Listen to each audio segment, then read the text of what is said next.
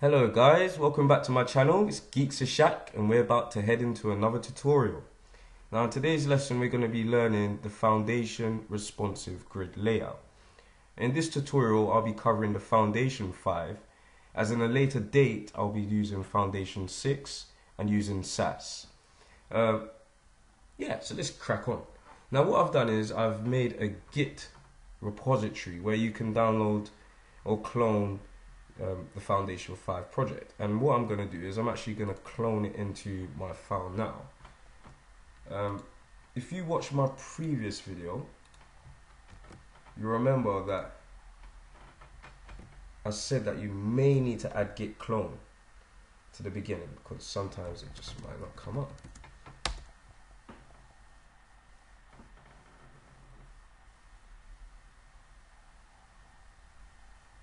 Excellent.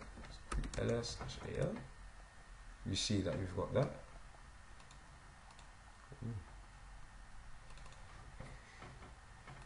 Public.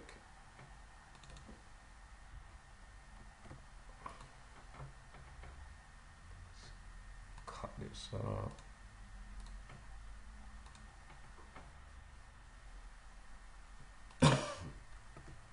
Sorry, I just got a really bad cough. What's going on? Right. Excellent. Let's go back into the command line. So now we're going to create our files. So is it vim index.php.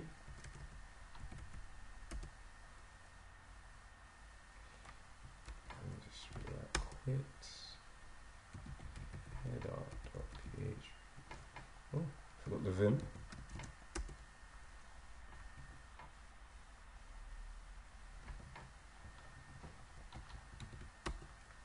And footer.php. Now what I'm doing, guys, is, if you want to type text in here, you would press I, which will insert,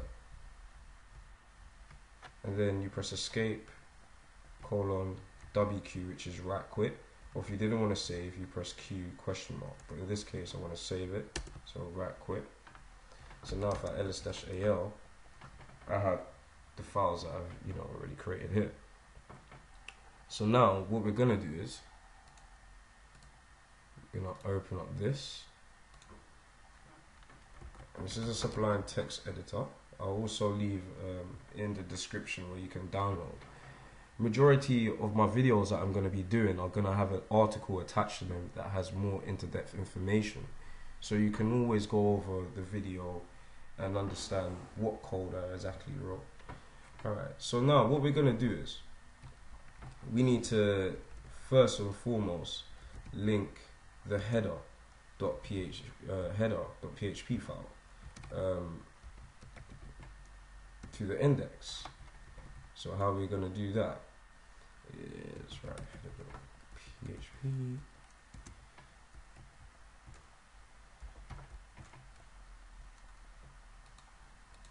Little spelling mistakes, can you believe that?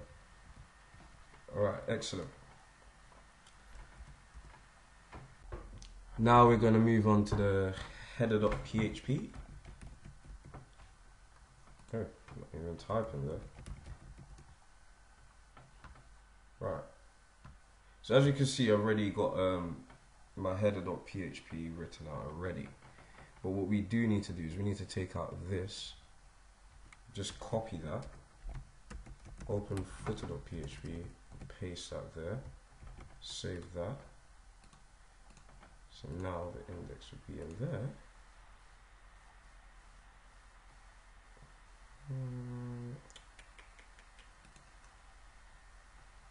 Yeah, alright, now what we do need to do is we need to call out the Foundation JS files.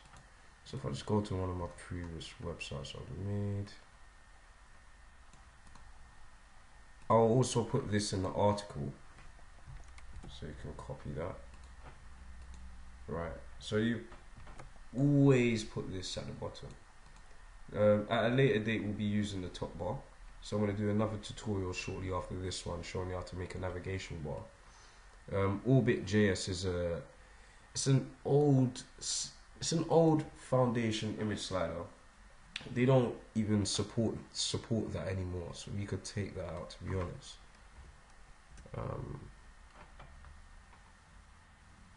Well, when I say they don't support it anymore, they still have code of it, but they don't do any updates to it. And on the Foundation website, they would recommend you use another one like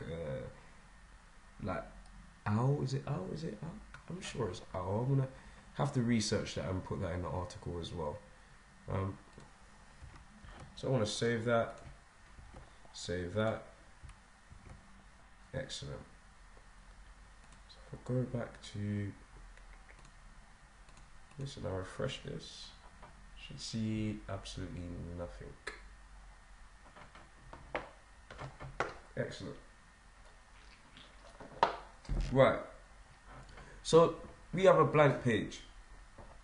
Now we want to design a responsive website. First things first, we need to understand how we can split our content into columns. Now, when we place our content into columns, we define them into rows. So for example, right here, the full width of this screen is 12 columns. So for example, how I would start it off is a div class row, close that div off, div class large hyphen 12 columns. Now notice I'm only doing large. This is for a large device right now. And to show this, I'm just going to use a foundation panel. And if I save this,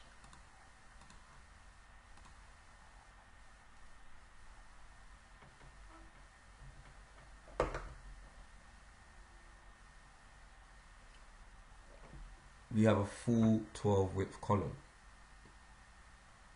So just give it a little break. Great, that's excellent.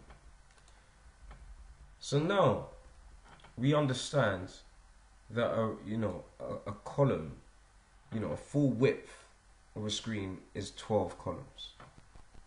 So what about if we want to make right here?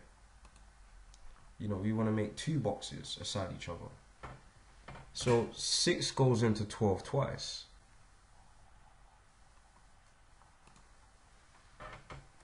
Is make a div class large 6 columns. Close the div. And make a div class panel so we can see the column. Just copy that.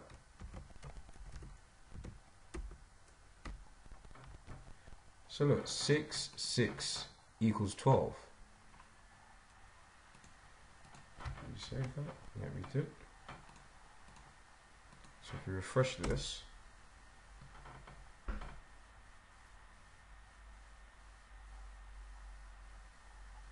you can see we've got 6 columns. 6 plus 6 equals 12. 6 times 2 equals 12. So this is the beauty. Anything that equals 12 will allow us, to make it responsive within the row. So for example, another example. What we could do is div class large 4 columns.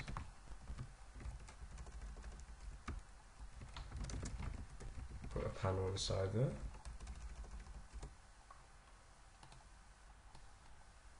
Just copy this.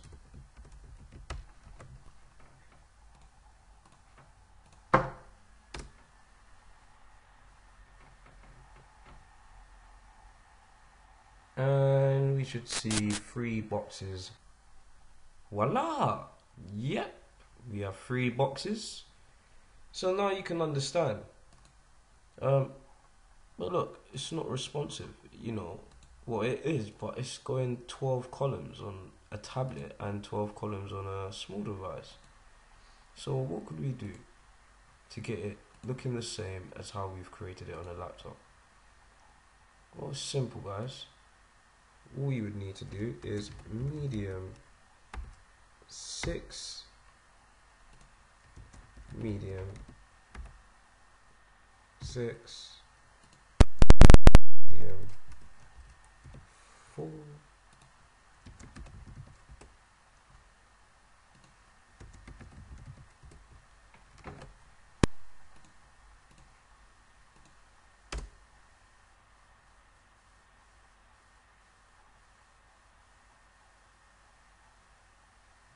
So you can see right now, it's looking the same as a laptop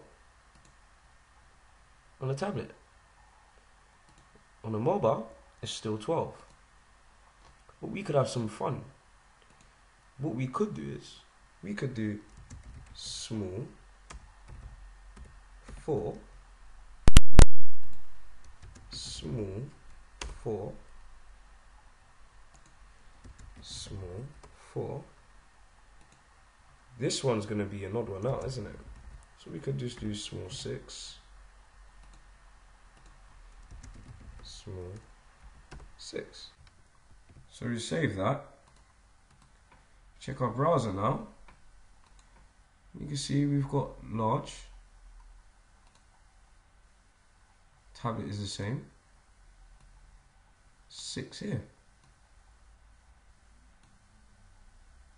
Marvelous, isn't it?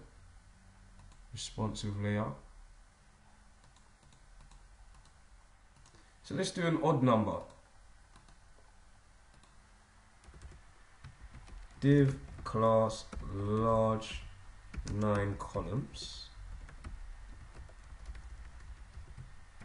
Div class panel.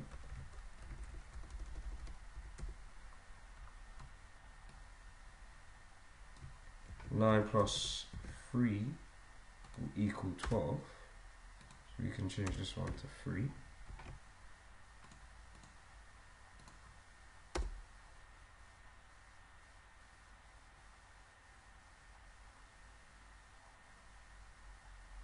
So you can see on a medium device it's gone to 12, but here 9, 3. If we go back to the code, what we could do is we do something like this: medium 6, small 4, medium 6, small 8.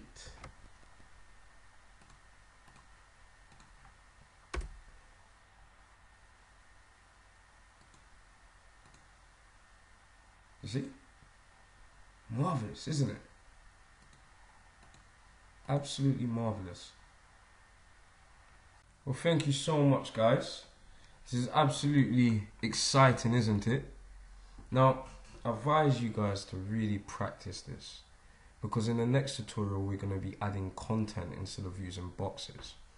Now, as we're going to use content, I'm going to show you how to hide and show content on different devices. So this is really exciting. So all them times you've had your previous website and you had something that looked a bit off key on a mobile device but looked great on a laptop, you won't have to worry about that anymore with the next tutorial I teach you. Master this grid layout, because once you have, you'll be an excellent web designer, because you will know how to style content correctly on different devices. Great, isn't it? Thank you very much for tuning in to Geeks to Shack. Subscribe, and you're going to see a lot more tutorials. Even more exciting, I know you guys, and if you know, because I like saying you know a lot, you might have seen this in our early tutorials, or see me flicking through it. Yes, I am a Laravel fan, and in a later date, I'll be getting into some Laravel tutorials with you. Let's get these beginners up. Let's get them excited about coding. Let's show them that it's easy to code once they put their mind to it. Thank you very much for tuning in.